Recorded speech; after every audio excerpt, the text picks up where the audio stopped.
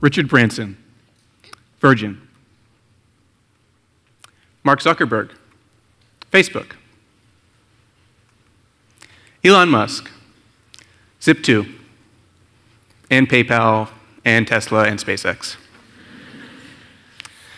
Great founders are some of the most interesting creatures on the planet, with superpowers both good and evil. Let's get into the bad stuff. Great founders don't work hard. Possibly the simplest definition of passion is a strong and barely controllable emotion. Now, what that doesn't say is what type of emotion that is. It could be good or bad, it could be happiness or sadness. What it does say is that it's so strong and compelling that one can barely contain it. Great founders love being so inspired by an idea that it keeps them up all hours of the night. They love being so inspired by a problem that it forces them to learn and grow. Otherwise, they have no chance of solving it.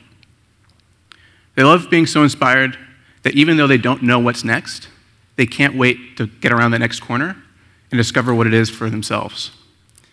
And all this, in spite of the fact that they know true to their nature, even once they accomplish that mission, they're just going to want to do it again. Romantics are the same way. Romantics love being in a relationship that they just can't stop thinking about. They love being with somebody that challenges them and tests them.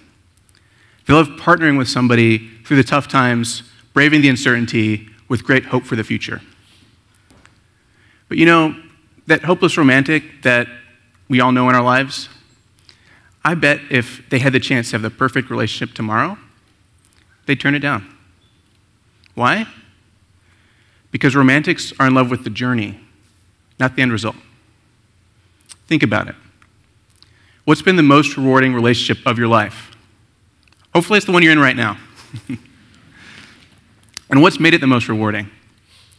I bet it's not days like today, where you're sitting in an auditorium like this one, listening to someone like me talk, simply with the knowledge that your relationship's amazing.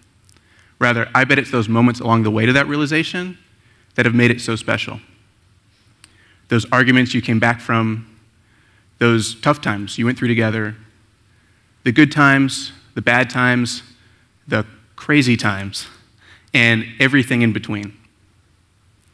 What that says about great romance is that it's not about the end result, but about the journey. And for great founders, they're the same.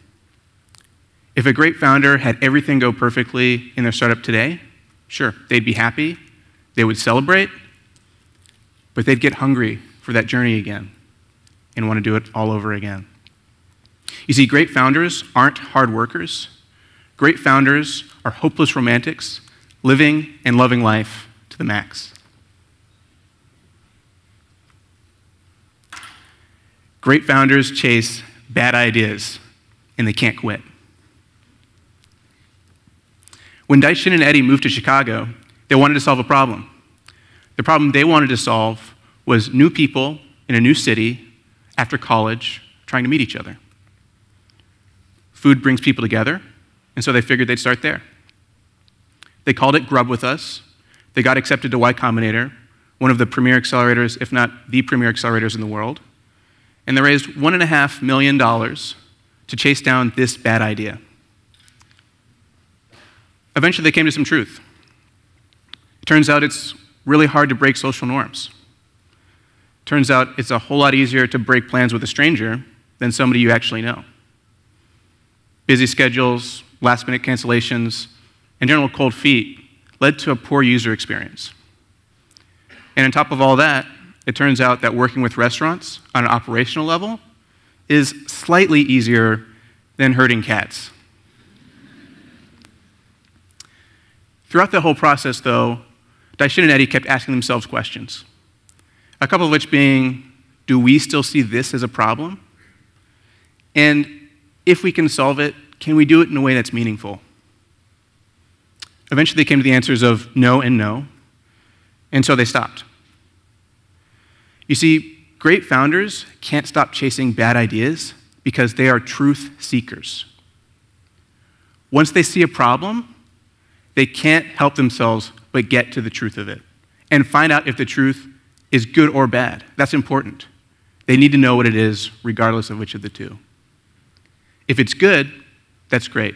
They check the box, and they move forward to a deeper truth. If it's bad, well, then they break it down to its most basic parts and try to fix it. If they can fix it, great. Problem switches from bad to good, and onward they go. If it's bad, well, they ask what's next. What was next for Daishin and Eddie was a GOAT, or more specifically, the acronym GOAT for greatest of all time. It turns out Daishin had been a sneakerhead since the guy was in short pants. He got so good at telling the difference between fake sneakers and real ones as he collected through his adult years that he could do it down to the smell. Yeah, think about that one.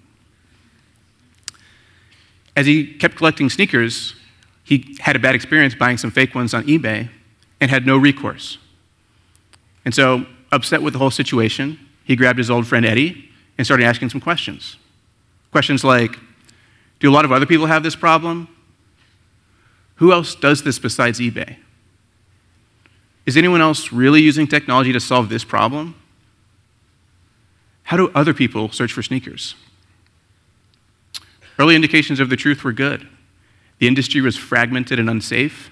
A lot of other people were having this problem, and whole communities were forming online just to talk about how to identify fake sneakers, with or without your nose. The truth still looks fairly good for GOAT. Just this past February, it was announced that they had raised $25 million from Excel Partners, one of the premier venture capital firms in the world, to chase down this bad idea.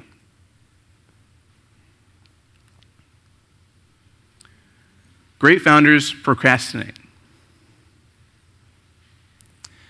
Now, if I was to ask you all, who of you are procrastinators, I'm pretty sure I'd get a mixed response.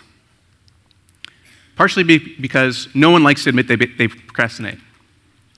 And partially because sometimes it's a bit hard to tell. It's okay. I came here today to make it easy on all of you. You are and you do. In fact, we all do. One of the best kept secrets I learned a few years ago is that we are all procrastinators. And the only difference between high achievers and low achievers is that low achievers procrastinate on high-value tasks, and high achievers procrastinate on low-value tasks. Now, it's not fair to just assume that that person in your life who you perceive to be a low achiever is a lazy person who looks at high-value tasks and says, I'm not about that life. No, it's not quite that simple. In fact, given the landscape of opportunities and tasks in our life, it's genuinely difficult to truly discern which ones are of high value and of low value over the course of time. Great founders aren't just procrastinators. Great founders are master procrastinators. Great founders use procrastination as a reverse tactic to fine-tune their focus. Possibly the best example of this is a young Mark Zuckerberg. And to prove my point, I've listened to an interview from him roughly a decade ago. Where are you taking Facebook at this point? You're going to expand to those other schools that you're not at. And then what? I mean, there doesn't necessarily have to be more. You know, I mean, like a lot of people are focused on like taking over the world or doing like the biggest thing, getting the most users. And I mean, I think like part of making a difference and doing something cool is focusing intensely. There's a level of service that we can provide when we were just at Harvard that we can't provide for all of the colleges. And there's a level of service that we can provide when we're a college network that we wouldn't be able to provide if we went to other types of things. So, I mean, like I really just want to see everyone focus on college and create like a really cool college directory product that just like is very relevant for students and like has a lot of like information that people care about when they're in college. So I don't know what that is, and it's not everything that's on the Facebook now. Did you just hear that? That was Mark Zuckerberg. Mark Zuckerberg of Facebook. Mark Zuckerberg of Facebook saying he was not interested in having the most users. The same Facebook that bought WhatsApp in 2014, a company doing about $20 million in revenue, for what turned out to be over $20 billion, only because they'd help Mark get to the most users. It makes me think maybe the biggest takeaway from today is that we shouldn't forget Mark also said he wasn't interested in taking over the world.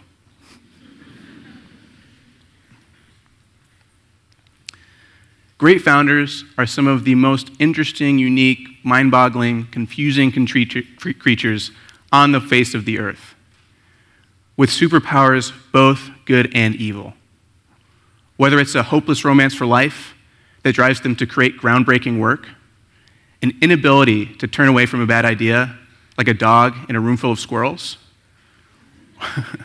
or an intense procrastination that leads to a quarter of the world's population using their app, great founders use everything they have, good and evil, to create real value and punch new holes in the world. Thank you.